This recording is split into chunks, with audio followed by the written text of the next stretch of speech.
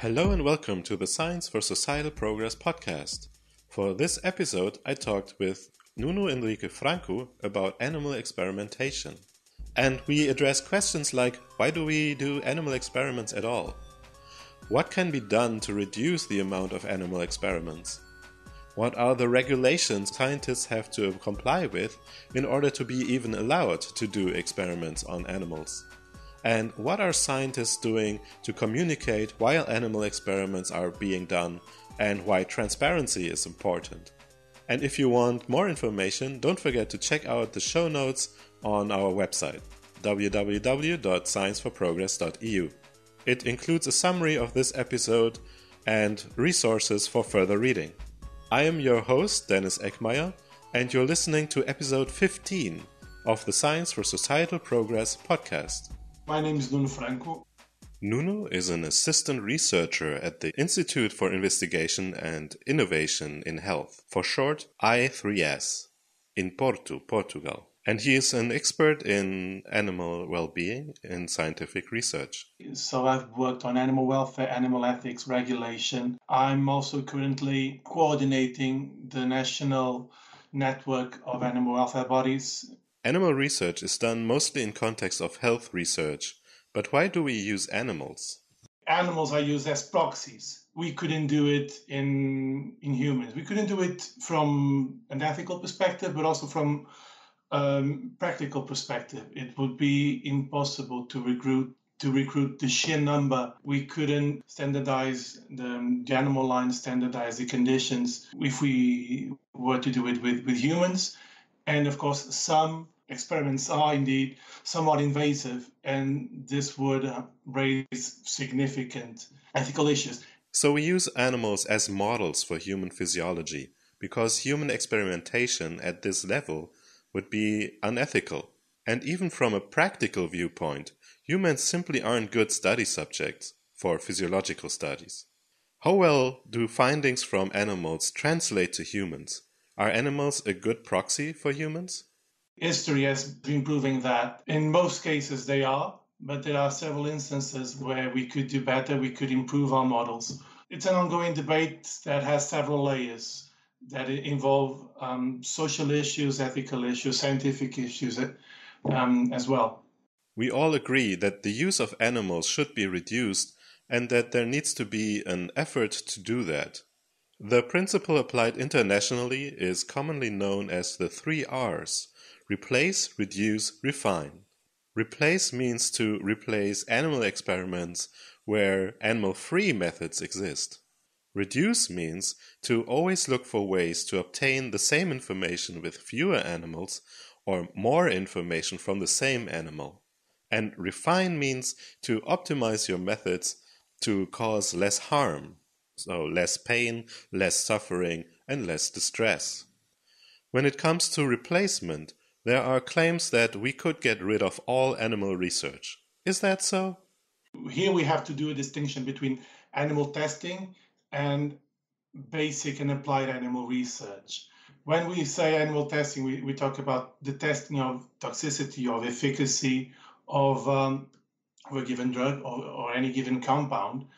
And this is much easier to standardize. We have increasingly new alternative models. I don't like the term alternative because it means that it's the second choice, when indeed in some cases these models are actually better, either because they're cheaper or they're faster or more ethical or all of the above. So, but non-human methods, whereas for basic research in which we are still trying to understand the underlying mechanisms of what happens in the animal, we can't model what we do not know.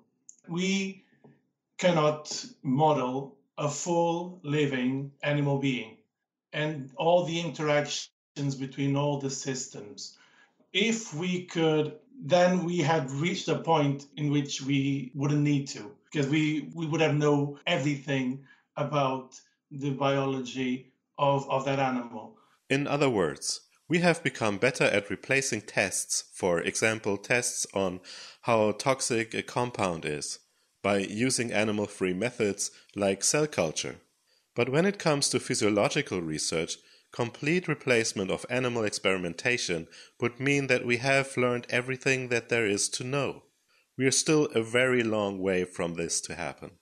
However, there are of course ways to conduct some experiments without having to use whole living animals. One relatively new development are three-dimensional organoids.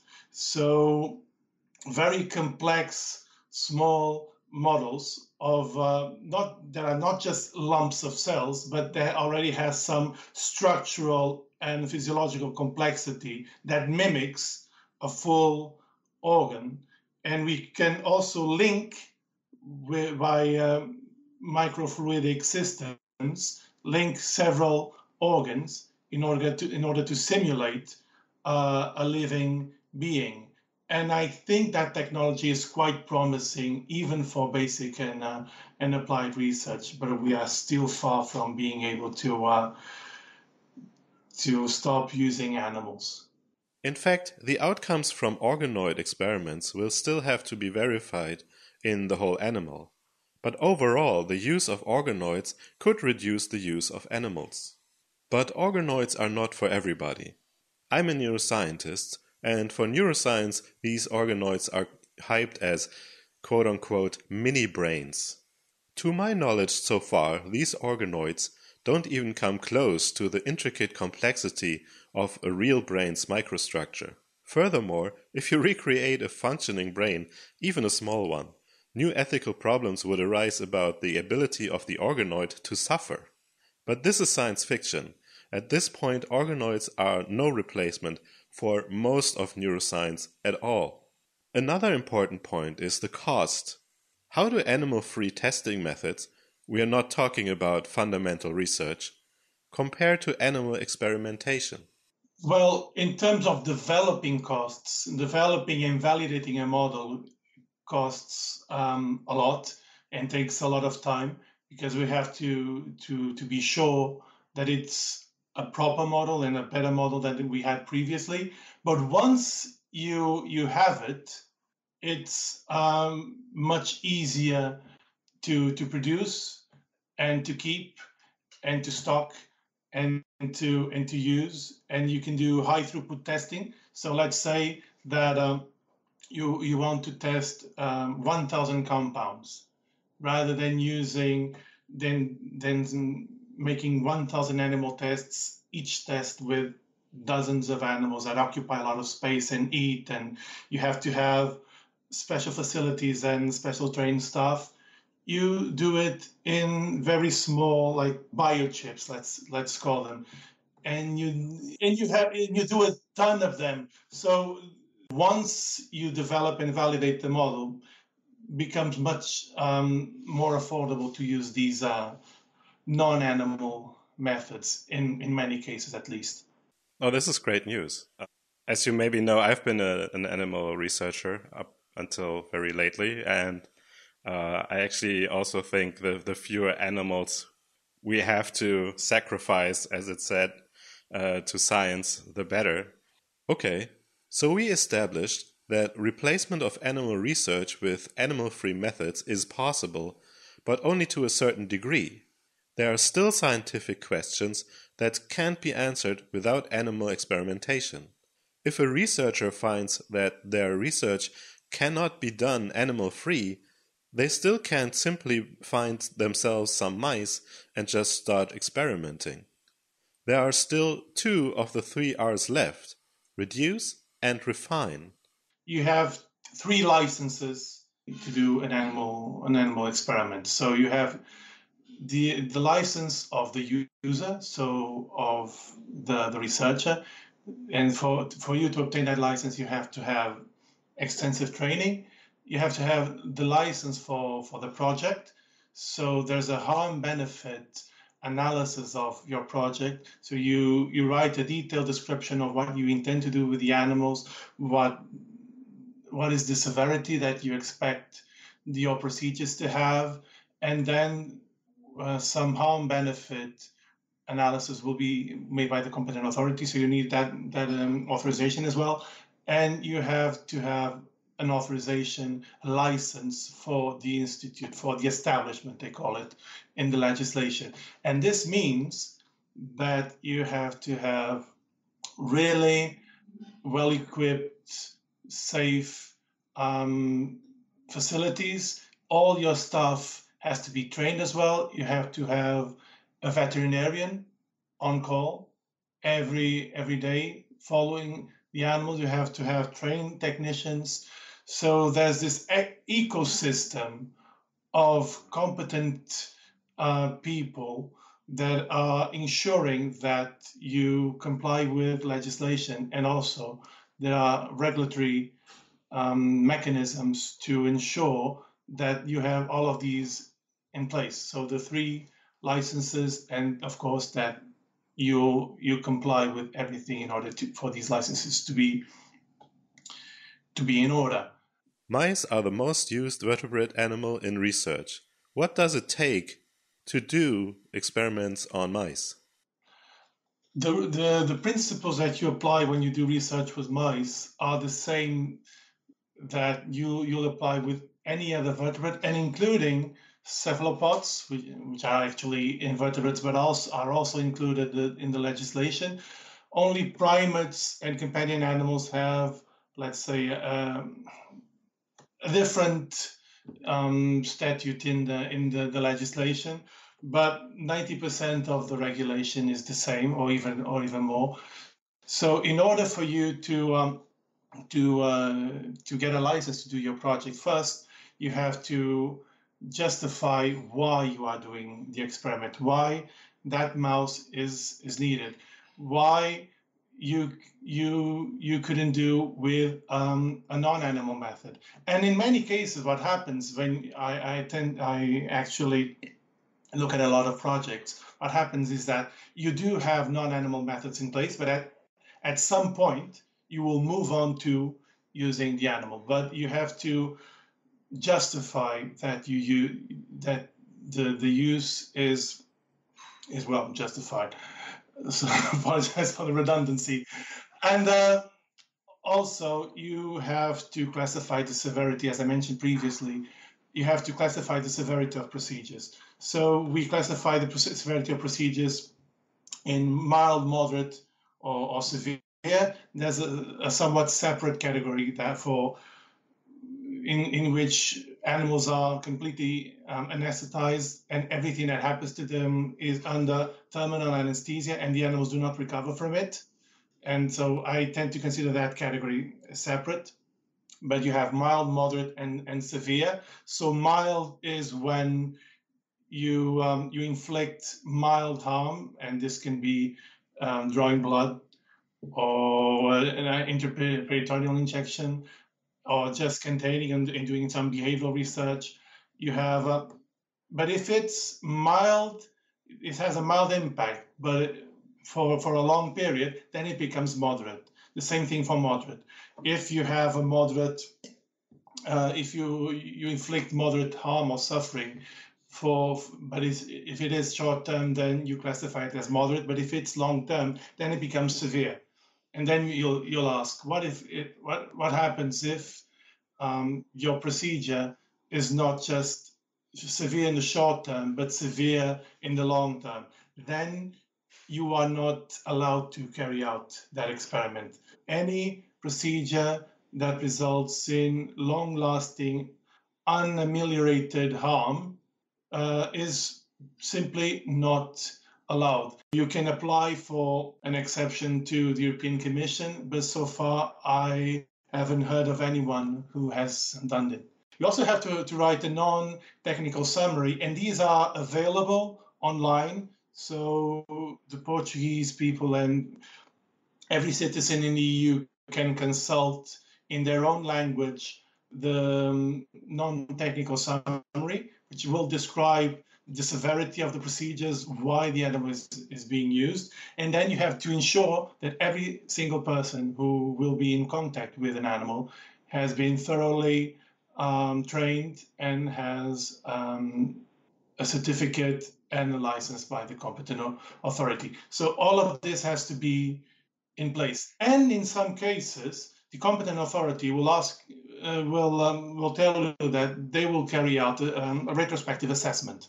Meaning, so if you prospectively, because it's always prospectively when you've not done the project yet, when you prospectively classify your project as severe, or if you use non-animal, non-human primates for any severity, then the competent authority will do a retrospective analysis and try to verify whether the severity was exceeded, whether the benefits that you proposed were achieved, and do a reevaluation of the harm benefit.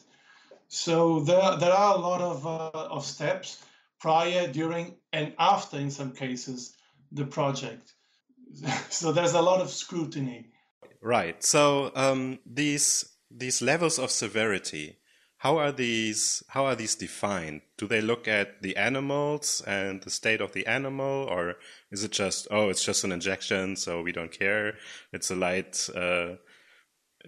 thing. Yeah, this is quite a big issue because there's a lot of subjectivity. What is long-term? I mentioned long-term harm or suffering, or short-term harm or suffering.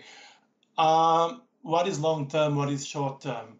So you have to base your evaluation with you have to base it on experience, on the experience of the vet, on the experience of the animal welfare body. They know the outcome in terms of the clinical signs that the animal will manifest. You have to study the phenotype of the model that you use. Let's say that you have a model with a deleterious gene mutation, and you have to know disease progression and understand at which point the animal will start manifesting signs. There's a number of workshops, and I've been training researchers on these workshops on how to classify the severity of procedures. We're trying to harmonize severity classification across Europe, but it's really hard because of the subjectivity and cultural differences. And even species, the empathy that you have towards a dog or towards a mouse or towards a fish, which is also a vertebrate and will also be protected under the legislation, will be different. And how you assess the severity for that specific species will tend to vary, even if you do the same thing. So you base a lot of your assessment on previous experience. There are also a number of published examples. So you have Annex 8 in the directive, you have guidance documents in the European Commission's website, and this group by Falasa, Eslav, and Eklam, in which I was also working on. We developed a few other examples. So we've published this year 12 more examples with different species, with procedures of varying severity. We have to have a lot of factors into consideration. Let's say if you work in the wild, you have to consider capture, for instance. If is tagging the animal considered husbandry, or is it contemplated when you are measuring the cumulative effect of a procedure? So all of these details have to be sorted out. So this is why we are having training and trying to harmonize across Europe. And Falasa has been having a lot of work in this regard. Since we are talking about ethics, Nuno shared with us some preliminary work he was doing on the ethical values of researchers in respect to animal experimentation. Now, I am currently in bioethics, in animal ethics. What I'm currently researching, this is somewhat of a side project, but we've been actually trying to understand the attitudes of researchers towards animal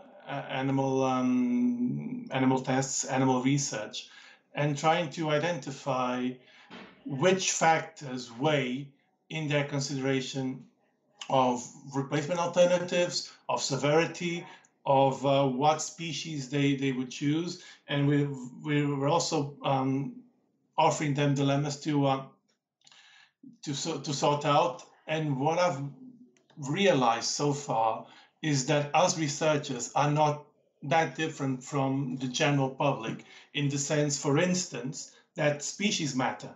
It shouldn't, well, objectively, it shouldn't matter. So the suffering of a dog shouldn't be different from the suffering of a pig or the suffering of a mouse. But when you ask researchers and the severity is high, let's say, or the benefit is not perceived as high as in another setting, then researchers will do an ethical evaluation on a case-by-case basis, the same way that students will. So there are studies with students, with biology students, there are studies with the public in which they propose different case studies, varying the severity and varying the species. And the results completely reflect what you see by the general public. So from an ethical point of view, what I've picked up is that we are utilitarian, in the sense that us researchers, tend to be utilitarian most of the times. So in the sense that we do a harm, benefit, cost, benefit analysis, in the same way that the directive proposes institutes and competent authorities to do. But we also take into consideration the relational aspect. So the extent to which we can establish a relation with the animals. So companion animals and primates are also given special consideration by researchers. So we're not fully utilitarian.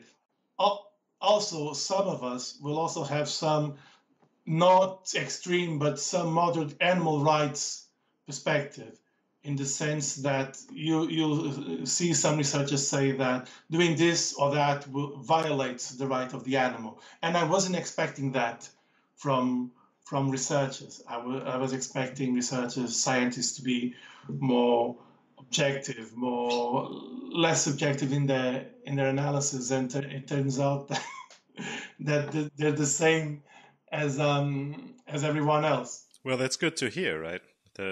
Yeah, or should they be better? You won't find any extremists, I think.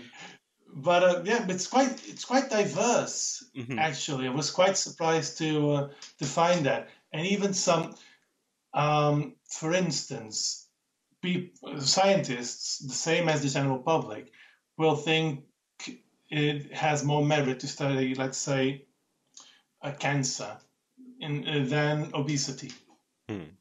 Or drug addiction, even though there are several factors other than people's choices that drive to obesity and drug addiction. So they'll make that moral judgment.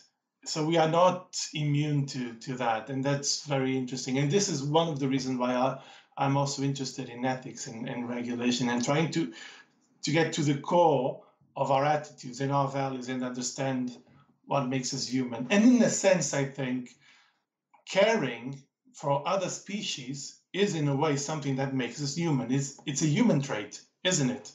If you think of it. Yeah, I think so. Yeah.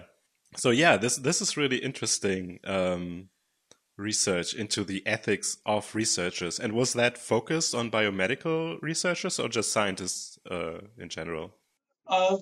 Actually, our sample was made of people who were either working with animals or who intended to work with animals. So it was biased in that sense. And this is one of the reasons why I expected attitudes and values to be somewhat different. And they were only in the sense that accepted that animal research was necessary. But other than that, all other factors that intervene in the discussion and the ethical and social debate surrounding animal research are there as well. Oh, that's good news, I think. Nuno found no difference in the ethical reasoning about animal research between the general public and people working in life sciences, except maybe that they all agreed that in the end animal research is necessary.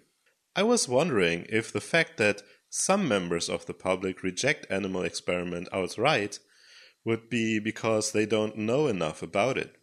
It depends on whether you ask them, you stop someone on the street and you ask them, what do you think? Are you pro or against the use of animals for testing, I don't know, chemicals? And a lot of people will tell you, I'm completely against it. But this is what we call a cold start question. But if you start your question with animal research has so far been quite helpful in developing vaccines and therapies for a number of diseases that affect humans and have been quite useful and important for the development of science and medicine. And then you ask, what do you think of the use of animals? Then with this warm start, then people will be much more moderate in their views. However, there is this small segment of society that will completely oppose any use of animals for any reason. And I think it's a valid point of view. And I would say this segment of people is around at most 5%. But they will not do an utilitarian calculation between harms and benefits, and they will have a very hardcore animal rights stance, let's say. Because if you grant animals the same rights as humans, then you can't do anything to them without their consent. Whereas a human can consent, an animal can't consent. And any animal use for food, for work, for research is out of bounds for these people. So in terms of outreach, you know that it will be quite hard to reach to those people.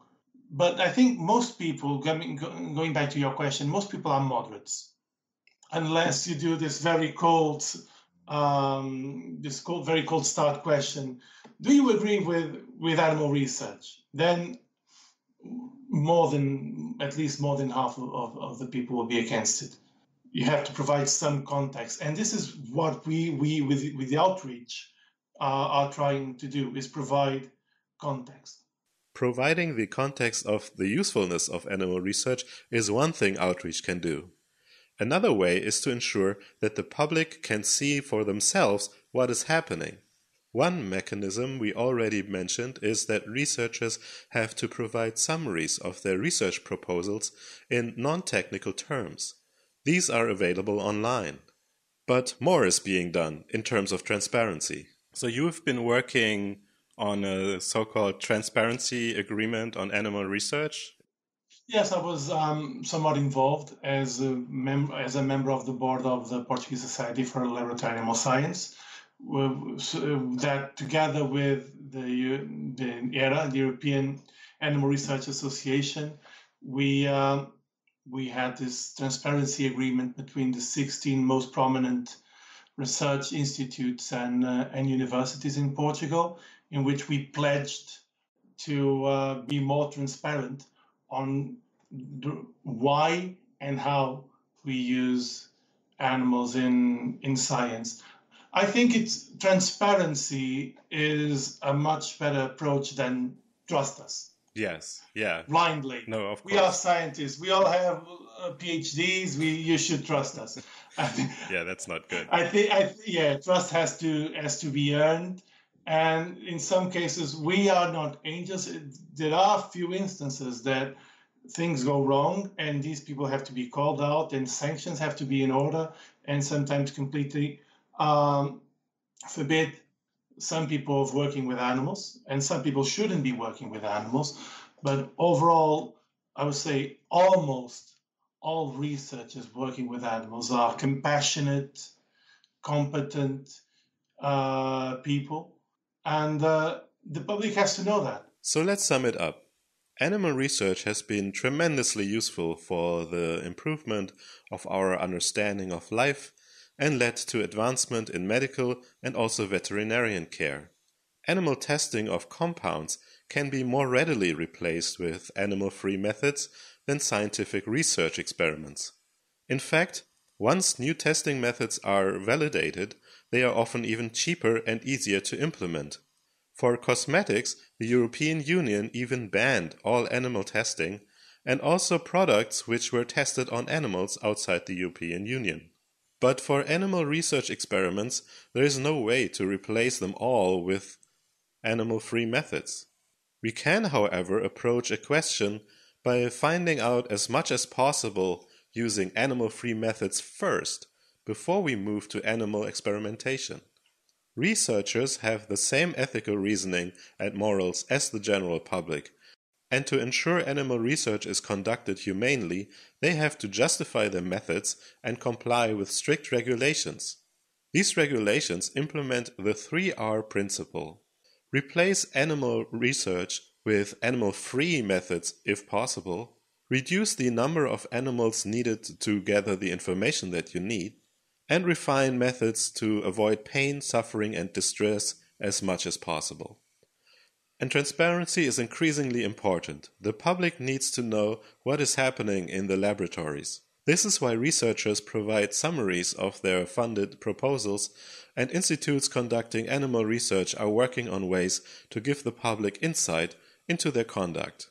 For a written summary and further readings, find the show notes to this episode on www.scienceforprogress.eu.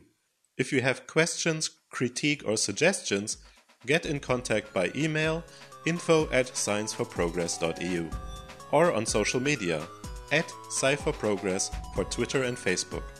Science for Progress is free and accessible. However, in order to keep going and continue to improve and grow, we need your help.